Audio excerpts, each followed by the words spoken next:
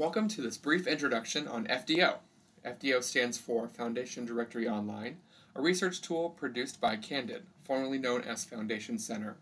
I'm Zach Huber, the grant specialist for the Toledo-Lucas County Public Library, and I will be going over a short tutorial so that you can get started on FDO to find funders for your nonprofit work.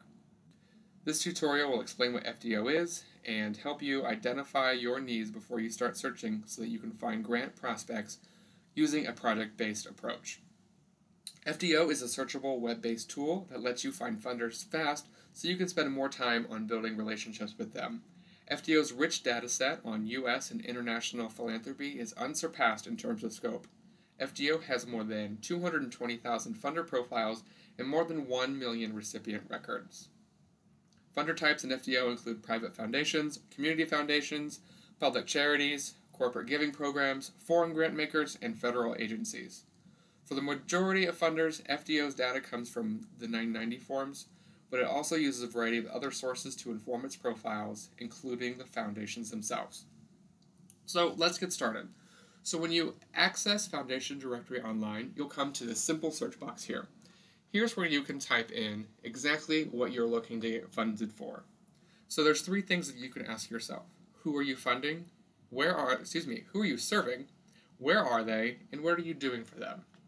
So my sample search is going to be arts education for students in Ohio. So who am I serving? Students. Where are they? Ohio. And what are we doing for them? An arts education program. From here, you can also keep this checked or unchecked, the include U.S. federal funders, depending if you want to apply to federal grants. From there, we can hit search, and we can see the suggested search that FDO has provided here. Arts education, elementary and secondary education, ballet, curriculum development in Ohio, and for students. So we can see this kind of more clearly if we select edit or advanced search filters, and we can see how it broke those out. And to see the curriculum development, that is actually going to be, or once you hit additional filters here, you'll see it under curriculum development there, support strategies. So it's great that FDO does do this so that it matches it to the vocabulary in the system, but sometimes we may want to edit that search a little bit to better align with the project that we're looking for.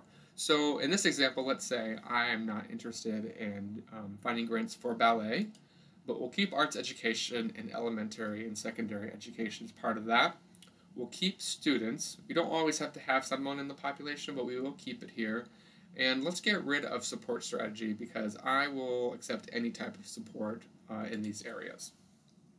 Some of these filters we'll go over later quickly, but not all of the grants have this data, so it's great to do a search with them, but you may or may not find much along those lines because the data isn't there. So let's update this search here since we changed it. And then we can see our search results. The search results are tied to each other, so you can see in the blue we have 3,138 grant makers who have made 51,123 grants to 3,252 recipients. Now that is a lot of grant makers, but we aren't necessarily going to concern ourselves with all of them. We can use some of these filters up here to edit and to change so that we get a smaller, more narrow group, or we can use some tips here when we get to the grant maker section.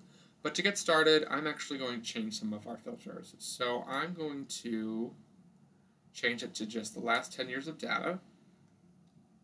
And I want to point out this area here with the subject. If I really wanted to limit it, I could say match all rather than match any. And so that will only look for grants that have been given to both of these search terms rather than just all of them. I could also change the grant amount I'm interested in. It does default from 0 to 10 billion, it looks like, and so maybe I'm interested in actually just going to a $50,000 grant, and it'll be easier to type that in.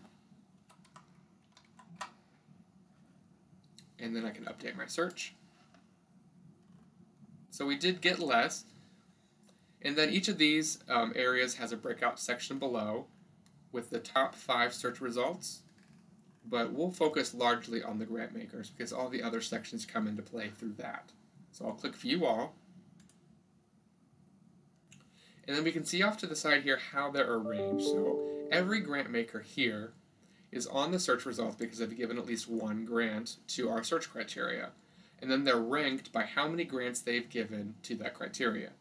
So this is a federal funder, you can see by this little icon there, and they've given over 3,522 grants in our search criteria. From there, you can see that they go down, and that's when you're really going to want to start paying attention to how quickly they drop and where to focus your attention, because once this number gets too low, especially in regards to the amount of years you specified, you'll know that they're probably not going to be a great match. Another thing that we can do to narrow down this 2,671 is to click Exclude Grant Makers Not Accepting Applications. And you can see that drops it over by about half, maybe I can't remember exactly that first number, but it's about half. Sometimes if you have a dedicated fundraising staff, you don't want to click this because a lot of the foundations on here will just have on their profile not accepting applications just to limit the number of applications coming in because they are maybe small one-person staff. So it's not always great to do this. It does really limit your options, but if you don't have the time to dive into that, this will at least kind of help you in your search. So from here, let's look at a profile. I'm going to look at the Columbus Foundation rather than a government agency right now. And we can see before we even click on it, we get some of those highlights. So once we get to the profile, we have to really examine if this funder is going to be a good fit for us. And so there are a few areas that you can look at. The first one I always recommend is just jumping down so you get to this main menu over here and then clicking on Applications and RFPs so that we can see the giving limitations, which you'll find always in a gray box. So the giving limitation says it's limited to Central Ohio. So if we're outside of that, then we know this probably isn't going to be a good fit for us. It also gives a little bit more detail on whether they give grants to individuals or religious organizations, but usually you'll find that most of them will limit you based off of the location right away. So if that is a good fit for us, then we go quickly right back to the top and we look at these graphs. These graphs are going to have some data on the grants that they've given, particularly the subject areas that they give. So you can see that they give to education and arts and culture a lot, which is great for my search term.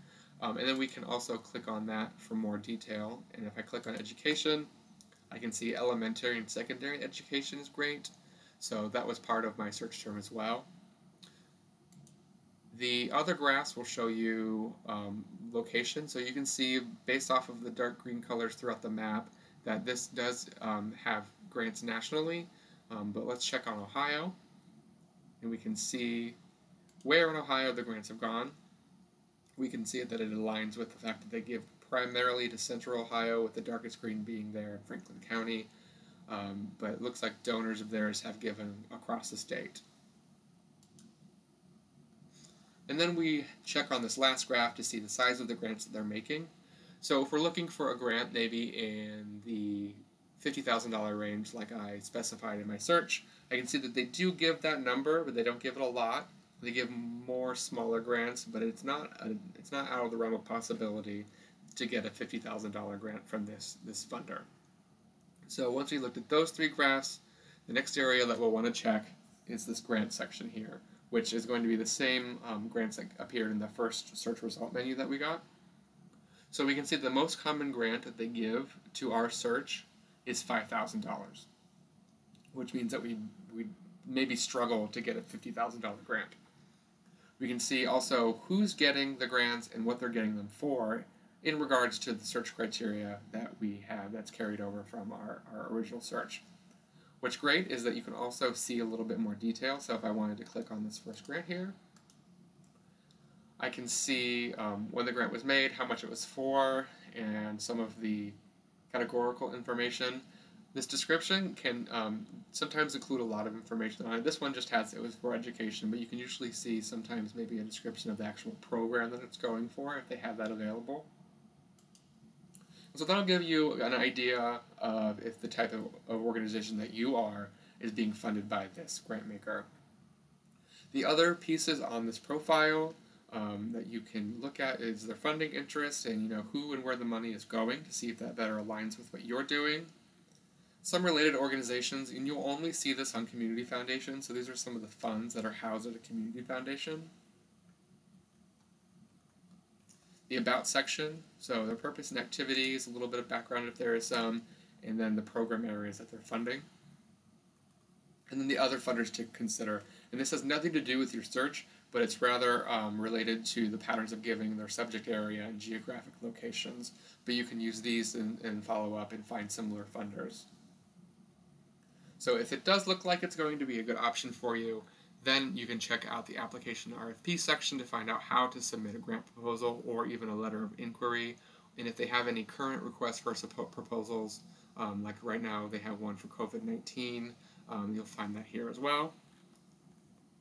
And here's where you'll find the 990 forms and financial data. And then we get to the Who's Who section, so you can use this to see if you have anyone in your network, whether you know someone that's a staff member or on the board, or maybe you know someone that you can find out through LinkedIn if they have the LinkedIn icon next to their name, to see if you have anyone shared in your network, to really help you make that connection and start fostering a relationship with the foundation. And then here are any communications that mention or have been published by the foundation, as well as their social media channels. And then the contact information is always at the bottom of the profile. So you'll find most of those pieces on every single profile if the information is available.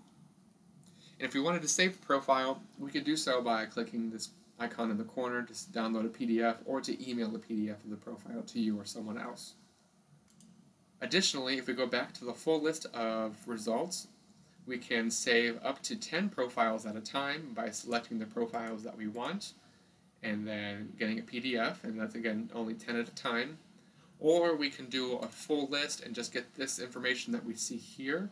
We can do a list of up to 100 of those, and we can download that as a PDF or a CSV file so that we can take that home and analyze the data. So some of the other additional things that we can search for, so we've gone over subject area, geographic focus, and the populations, but you can also use this search box, organization name, to find a specific funder or even a specific recipient to look at the grants that they've made or received. We can also look for the location of the grant maker or recipient, so if we only wanted to look for grant makers that were in perhaps our Toledo, Ohio area, we can use that to find that. And we can use the Who's Who section to find, we can find foundations that are related to people that we might know. So in this example, I might type in Bill Gates because I know he's in here, and we can see, if I click on that, it will eventually lead us to the Bill and Melinda Gates Foundation if I were to search for that. Support strategy, as I mentioned earlier, not all grants have this data, so you're fine to search without it. But you can look for specific types of support that a foundation or a grant maker may have. If you know that maybe you're looking to get money for a building, you want to search only for capital and infrastructure grants, you can do that.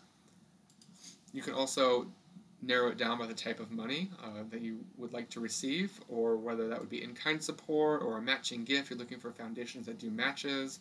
You can specify that here. You can also specify what type of foundations you're interested in if you are, we'd like to narrow that down. I usually have this left open, but if you only want to maybe look at community foundations or corporate foundations, you can narrow that down in this box. We've already talked about grant amount and years, but there are two more boxes that you can use. I'm going to come back to this one real quick. The EIN, that is just if you have the tax identification number for the foundation or nonprofit that you'd like to research. You can enter that here. But let's go back to this keyword. So this can be really useful, but only if you know how to use it. So it's kind of like the subject area, but when we looked at the subject area, you can see that there are limitations to the vocabulary that you're allowed to use for that.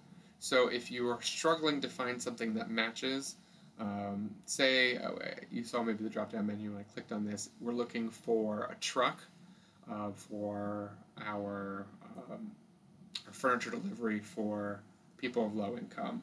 But I don't really know how to really say that in the subject area that I'm looking for a truck. I mean, I can type in truck, but nothing's going to come up. You can see track and field is the closest thing that we'll get. So what you can use the keyword search for is to type truck there, and it will look for any grants that have used that word, or it's on the list in the foundation profile. So anywhere that it can find the word truck, it will search. So let's do that real quick. So you can see then that I didn't even specify a location, and there are 643 grant makers that might align with the word truck. Now, if I had spelled it differently, I had an S on it, that is going to impact how you do a keyword search, but it's really there kind of out of desperation when you really can't find a subject area that's helping you locate the grants that you're looking for. Overall, there's a lot of information on here, and you can take a really deep dive into this information.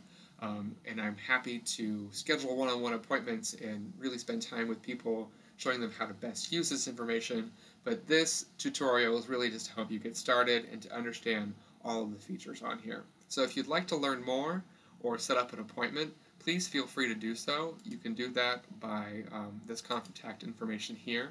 Again, my name is Zachary Huber, the Grant Specialist at the Toledo Lucas County Public Library, and I hope you have great luck in searching for your grants.